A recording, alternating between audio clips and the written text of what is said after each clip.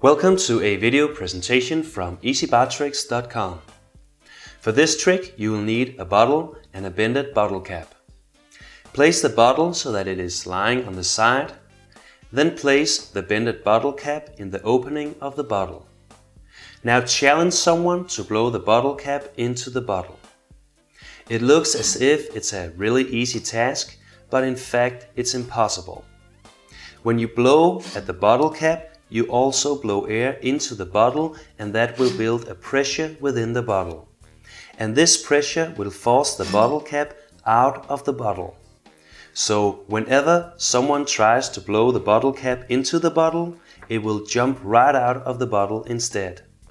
This is pretty frustrating, especially if there's a beer at stake.